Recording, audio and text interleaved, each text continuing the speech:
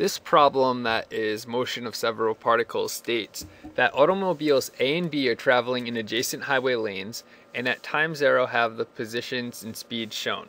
So car A is moving, let's just call this car A, and it's moving in this direction.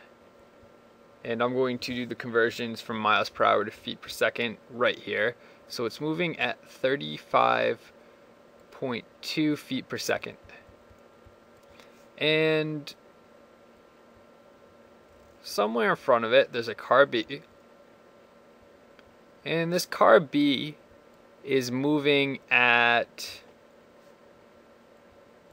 52.8 feet per second. So this is given, and the distance that separates these two cars is 75 feet. So with car A, we're going to say this is our 0 position, and this is our position 75. That's very bad, 75. Now, what else do we know? We know that A has an acceleration of 1.8 feet per second. Feet per second squared, and B has a deceleration. So B's acceleration is going in this direction of 1.2 feet per second squared.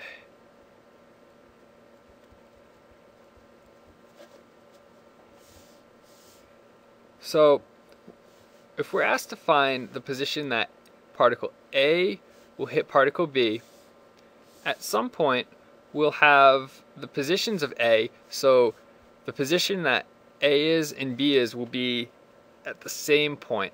So this X right here will be the same for both of these cars.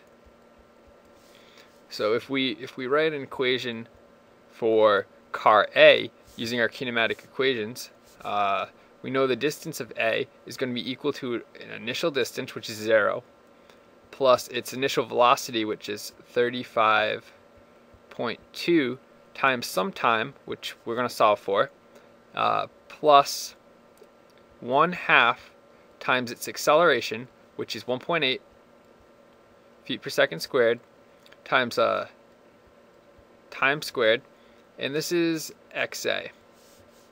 And for XB, we're going to have XB is equal to the initial position, which is 75, plus its initial velocity, which is 52.8, times time, plus 1/2 times its acceleration, which is a minus 1.2 feet per second, times time squared. And at the point where they overtake each other, XA is going to equal XB. So we can set these two equations equal to each other, and we have 35.2 t plus 1/2 1.8 t squared is equal to 75 plus 52.8 t plus 1/2 times negative 1.2 times t squared. And we can solve for t, and we'll get t is equal to 15.05 seconds. So what does this mean? This means at time is equal to 15.05 seconds, car A has reached car B. And at what position will this happen? Well, we can put the time that we just solved for into our equation for x, and we can get XA is equal to 0 plus 35.2 times t, which is 15.05, plus 1/2 1.8 times t, which is 15.05 squared. And when we solve this, we get A is equal to 733 feet. So because we started from point A, it means this position is 733 feet. And if we're interested in finding the speed of each automobile when this happens, we can look at the final speed of an automobile, and we can, a v final is equal to an initial v plus acceleration times time. So our final velocity right here is equal to our initial velocity, which is 35.2, plus our a, which is 1.8 feet per second squared, times the time, which is 15.05. And this is equal to 62.3 feet per second. So the final velocity of B when this is car A. So the final velocity of car A once it overtakes car B is 62.3 feet per second. And if you really want, you can calculate whatever it is in miles per hour, but I'm going to leave it in feet per second.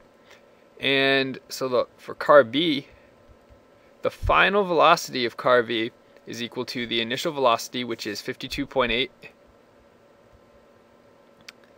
plus the acceleration, and it's decelerating, so it's minus 1.2 feet per second squared, times 15.05, and when we solve this, we get 34.74 feet per second. So our final answer is car A is traveling at 62.3 feet per second, and car B is traveling at 34.74 feet per second.